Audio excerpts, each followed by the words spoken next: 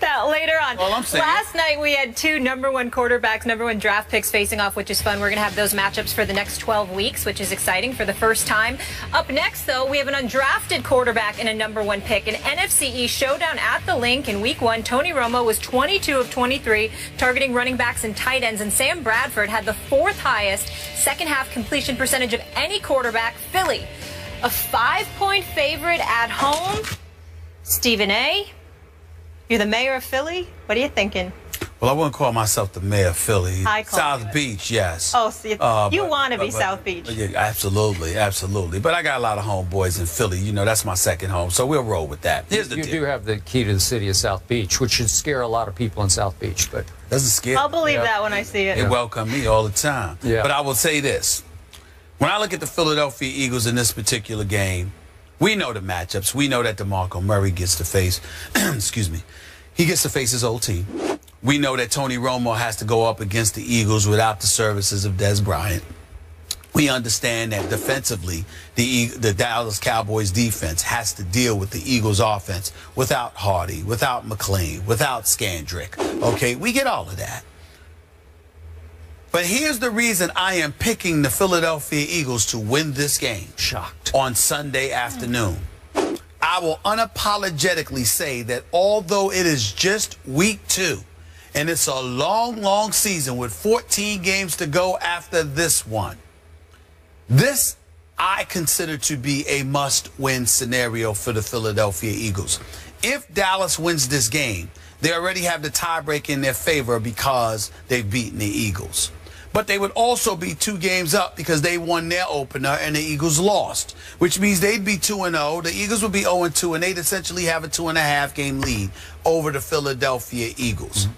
When you combine that with the fact that all those individuals I've mentioned, DeMarco Murray switching teams, being on the Eagles side, with Hardy, with Scandrick, with McLean and those boys out, and the Eagles still find a way with Des Bryant out, and the Eagles still find a way to beat you in Philadelphia on your home turf without those individuals at their disposal, I think psychologically it could be a devastating blow to the Eagles. They have to win this game.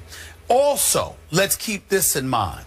It's not only important that they win this game, but it's how they win this game.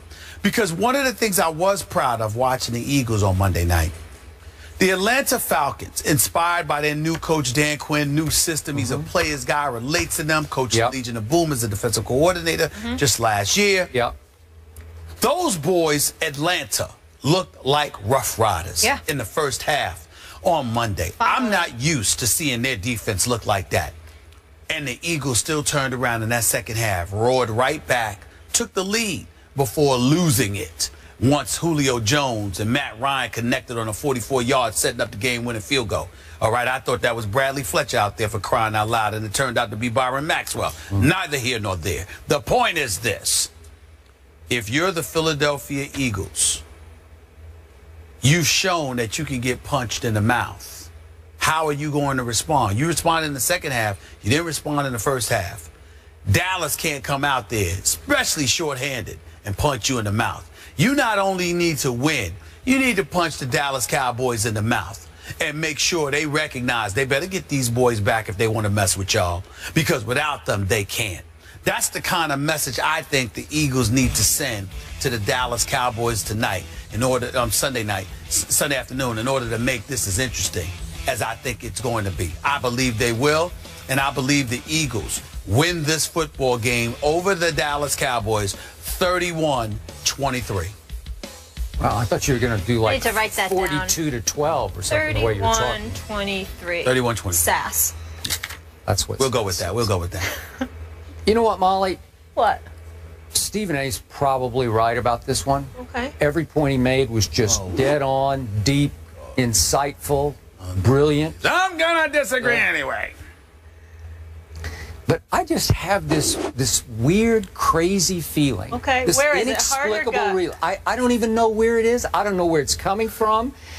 But I just have this feeling that my man Tony Romo is going to pull off yet another major or minor miracle in Philadelphia. I just have this feeling that my Cowboys are going to steal a game they have absolutely no business winning. And the reason that I think this is going to happen, though I wouldn't bet a penny on it, but the reason I think it's going to happen is exactly the reason you said it's not going to happen. And that is every last ounce of pressure is on the home team. My Cowboys will go in with absolutely no pressure and no expectation. Who in their right mind would think that the Dallas Cowboys, as short-handed, handicapped as they are now, no Dez and no defensive firepower, how in the world could they go in there and even hope to hang in with Chip Kelly's vaunted, high-powered Philadelphia Eagles? It just can't happen. But it will, because the pressure's on the home team. And you know better than I how those fans can turn on that home team at a moment's notice, when especially the hated Dallas Cowboys are in full view. And if they're hanging in a game, that crowd's going to start to get a little flustered and finally out and out angry at the home team. And I think it starts to turn on them. And here's why I do like my Cowboys psyche going into Philadelphia. I don't know if you've noticed, but my Dallas Cowboys have won 9 straight away games. 9 straight on the road by my Dallas Cowboys, by far the longest streak in the National Football League. Wow, they won all 8 of their road games last year. And another quick point of order, they have now won 2 straight years against Chip Kelly in Philadelphia. Do you remember 2 years ago? I thought it was the biggest upset of the entire NFL regular season when my Cowboys, as woeful as they were on defense, went into Philadelphia against that next level fast break offense installed by the genius Chip Kelly. And what happened? 17-3 happened. Chip Kelly's offense managed 3 points against a Dallas Cowboy defense. Remember on that Sunday night in New Orleans, they gave up a record. Remember the record yardage that they gave up? A record. It was disastrous. 17-3 that time. Then remember what happened last year on Thanksgiving? The Eagles went in and carved up my Cowboys like Thanksgiving night turkeys. Remember that game? What was it? 38-23, really? I'm sorry, it was 33-10 on Thanksgiving. Yes. Then 2 weeks later, they go right the wrong. My Cowboys went to Philly, thanks to Bradley Fletcher. I love that. And it was 38-27 Dallas. So even without Dez Bryant, what happened at the end of the Giants game? 76 yards and a touchdown happened, and 72 yards and a touchdown happened, thanks to Tony Romo and an amazing array of receivers that he has, weapons that he has, without Dez Bryant. Because I'm going to remind you, I'm sure Chip knows this, Joseph Randle can also catch the ball. Lance Dunbar can really catch the ball. Listen, Darren McFadden can catch the football and run with the football. And, of course, there's a Cole Beasley, and there's a Terrence Williams, and need I not mention Jason Witten and Gavin Escobar. And all of a sudden you're looking around and you're saying, wow, that's a lot of people to have to deal with this without Dez Bryant. So I just have this feeling that I still have my offensive line. My defense played way better than I thought it would against Eli Manning. He only got in the end zone 1 time. Probably should have gotten in twice, but only once. And then coming off a Monday nighter that had to kick Philly right in the stomach. And it's hard on a short week to get back up for the Dallas Cowboys, right? Because DeMarco's got to be thinking, yeah, I got $21 million guaranteed, but will money buy me happiness here in the role I have? I got 9 yards on 8 carries at Atlanta, really? And Sam Bradford, he took some shots in Atlanta. Are you sure he's going to be okay for this game? Because he's probably still sore today. I will bet you after being out of football for 2 years, he's still sore. And then that little Cody Parkey, that little kicker that he's a problem. I got to tell you, he's become an increasing problem. I think he will be the problem at the end of this game. So Cody's a problem? Yes, he is. Well, really? Have you been watching the Dallas Cowboys? I try not to, actually. Yeah. But I will say. Okay, well, let me do my prediction here. Go ahead, because I was waiting for that. Score. I mean, I was waiting for that. To a missed field goal by Cody Parkey. I'm going to predict it right here, right now. It on him? Yeah, it's going to come down to him just as it did at Atlanta. Okay. And he missed again. Yeah. I got 31-30. Little Tony Romo. 30. Nothing to lose, everything to gain for the Cowboys. Did you have a feeling? Yep. That's your argument? Because you got a feeling. I told you made all the best arguments. I mean, what the hell is this? I got a feeling. Woo! Yeah, I am. Because tonight's gonna Come on, you gotta let your intuition once in a while. On now. All you got to come back at me is I'm to just sing saying, silly songs. what are you talking about? You said you got a feeling. I don't have to come back at you with anything. You got a feeling. You got a feeling. I told what you. What does that mean? Right. What more can I give you? I'm just saying, you got a feeling. That's your argument. I got a feeling. I got a feeling. I'm telling you. I'm telling you. Wait. How are you out on a limb? Am I out on a limb here or not? They're 5-point underdogs on the road. Oh, please, that doesn't count. We all know that with division rivalries, anything can happen. You are out on a limb when you pick the Dallas Cowboys to go to the Super Bowl. And that's out on a limb because that ain't happening. Hey, I was out.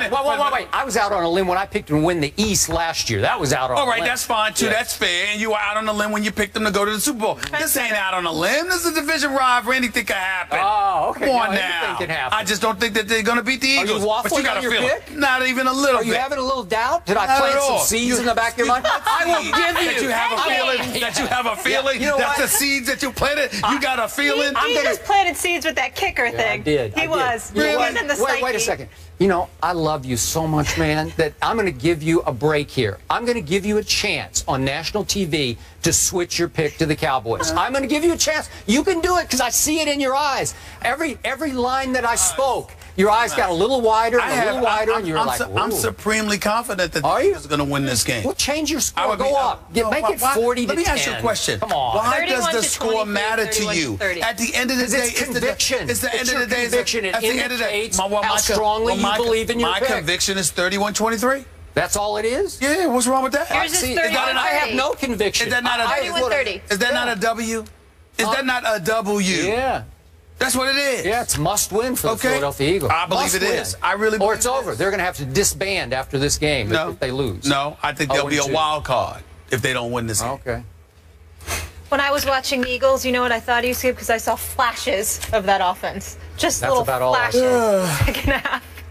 All right, we're fired up for this Cowboys-Eagles game. Can't wait on Sunday, as you can tell. I thought I made a pretty Skip good case. suggested in the meeting that we hear from the Twitter faithful. Yeah. We want to hear from you guys. Use the hashtag #BattleAtTheLink and send us your prediction for the game. Keep voting throughout the show. We'll reveal your winner, a little later on. After the break, it's the battle for AFC East supremacy. Rex versus Brady. Who wins in Buffalo Sunday? That is the game we are picking next. And we've got plenty more hot topics on this final version of First Take before we head into the weekend. TGIF, check out the rest of our discussion by going to IG right now and checking out our rundown.